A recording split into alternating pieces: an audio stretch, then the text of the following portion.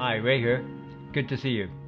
Today I just want to do a short video to talk about L brackets for the Nikon Z6 mirrorless camera. An L bracket with inbuilt Arca Swiss dovetail has always been an important part of my kit. This enables you to orient your camera either landscape or portrait mode very quickly on your tripod head. There's quite a few manufacturers making the L brackets for the Nikon Z cameras, including Sunway Photo, and I actually have a Sunway Photo L bracket on the camera that's recording the overhead here, Nikon D800. That is a very good bracket at a reasonable price. I know that Really White Stuff is making a version, and I actually have a Really White Stuff L bracket here for my Fuji X Pro 2 camera.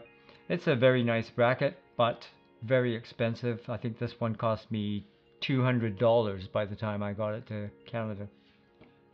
There's the three-legged thing. There is the three-legged thing Zelda bracket. A lot of people seem to like that, particularly because of its orange anodizing. Anyway, the one that I bought is this SmallRig, and I don't have any particular reason why I chose SmallRig other than perhaps I've bought some of their other components and I'm very happy with them. So I went for this. So let's just put it on the camera. It's really pretty straightforward.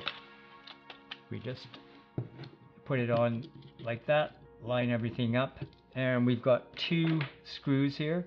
This is the one that threads into the camera right here. If I've got that lined up, I don't think I do.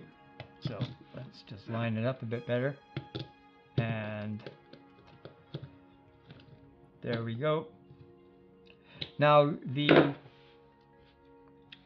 SmallRig bracket is not the only one that has this feature. I think most of the others do.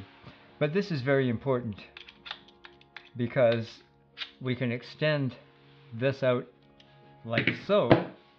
Now when we do our portrait, and this is when I'm going to use this in the studio, it's going to be in portrait mode, and so it's very important that if we're tethered, that our tethering cable can get through here while it's mounted on the tripod head. So that's a great feature, and it's very solid once I tighten it up. So one more little item that I picked up that SmallRig makes for this, and that is a available cold shoe mount. So the cold shoe can be mounted right on here, whether that's in like that or whatever. Now you have yourself a cold shoe mount for whatever components or extras you want to mount on there. Great little thought there. So there's not really that much more to say about this L bracket. It's serviceable, it's well made, and I'm going to enjoy using it. So that's about it. If you found this useful at all, please give it a thumbs up, and if you haven't already subscribed to my channel, please do so. Hit that notification bell to be notified of my upcoming videos. We'll see you again later. Take care of yourselves.